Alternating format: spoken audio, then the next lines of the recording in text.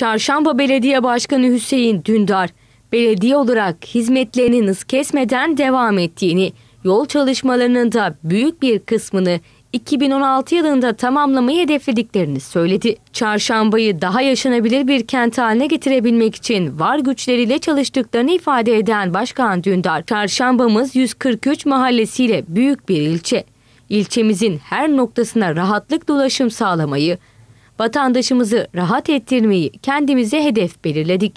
Bu kapsamda belediyemiz 2015 yılında 20 trilyona yakın bir maliyetle Çarşamba'nın tarihinde görülmeyecek şekilde bir yol çalışmasına ve belediyecilik faaliyetlerine girdi. Hedefimiz önümüzdeki yıl yol ihtiyacını büyük ölçüde tamamlamak. 143 mahallenin ihtiyaçlarını karşılamak için bütçemiz ve kaynaklarımız mevcut. Ekiplerimiz bu anlamda çalışmalarını sürdürmektedir. Bu çalışmalarımızı hız kesmeden devam ettireceğiz diye konuştu.